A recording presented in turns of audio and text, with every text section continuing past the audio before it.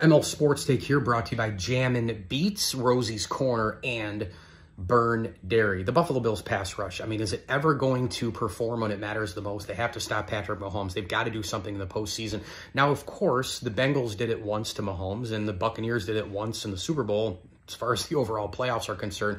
So it's not like everybody has been doing this. The Bills are just lumped in with everybody else. But it matters more because the Bills have been the biggest, I think, competitor to Kansas City. They've hung with them. And hello, they have Josh Allen. Remember, the defense can help your offense if the defense gives your quarterback the ball more and more and more. You take a look at Sean McDermott, 13 seconds, the methodical garbage, the game management, all that stuff that he has really not achieved great things in those compartments. You know, McDermott's a really, really good coach, a great coach. He's changed the culture, right? Leader of men, team builder, 4 straight division championships, like so many great things that he's done, but you get just far enough with him.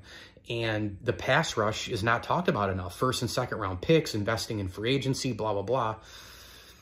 When are they going to be able to do it when it matters the most? That's a big time question. I hear a lot of these national people, you know, Colin Cowherd, blah, blah, blah. All the Bills, they can never figure out the offensive line consistently and this and that. What about the defensive line? Sean McDermott is a defensive guru, and the guy running the show at GM in Brandon Beane, and yet you have Epinesa, you've got Russo, Oliver, Von Miller, all these guys, production, injuries, whatever, and they just can't seem to get the pass rush when it matters the most. Is this the year? We'll see.